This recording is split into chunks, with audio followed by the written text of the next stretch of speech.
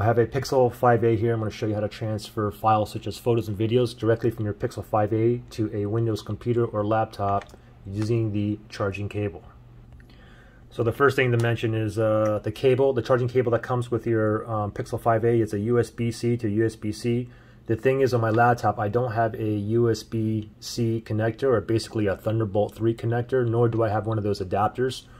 So what I have to do is use another cable here, a USB-A to a USB-C. Okay, so I got a USB port here. Let me pop that into my laptop right there.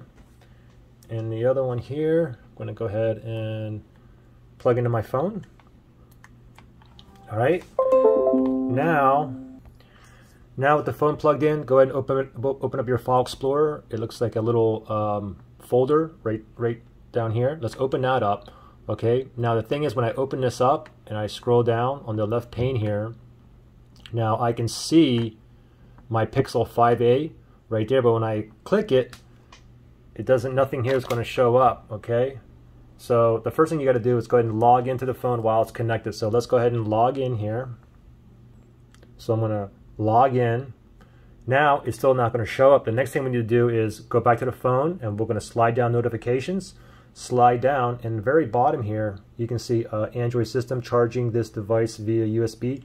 Tap on that little down arrow and then tap right here where it says tap for more options. And by default you can see they have no data transfer. What you want to do is tap up here, file transfer / Android Auto. So I'm going to tap on that right there.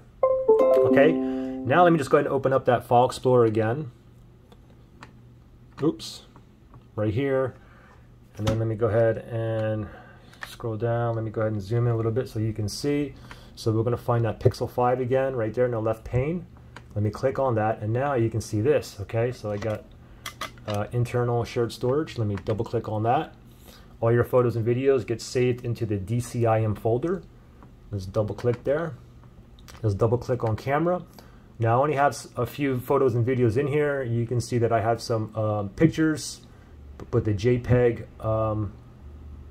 says JPG file, and I know it's a video if it has that little play button on the icon. So I got 2 videos here and the rest are photos.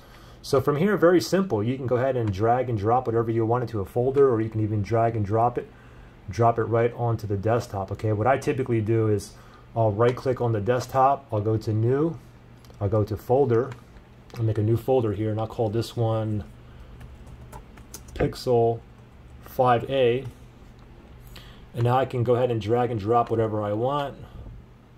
For instance, I can highlight the whole shebang and drop it right into my new Pixel 5a folder. Give it 1 second there.